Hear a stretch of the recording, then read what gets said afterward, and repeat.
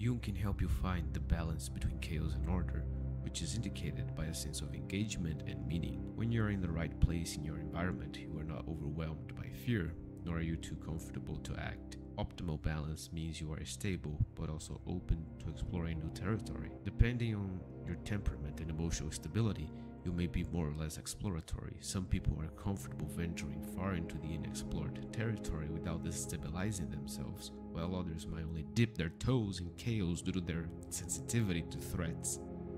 Jung correlates this balance with Nietzsche's idea of morality as cowardice. Conservatives tend to seek stability and order, while liberals are more interested in novel chaos.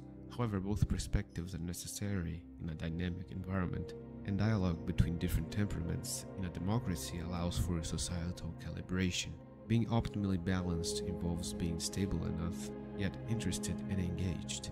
It means finding activities that awaken you and generate pleasure through exploring novel and meaningful experiences.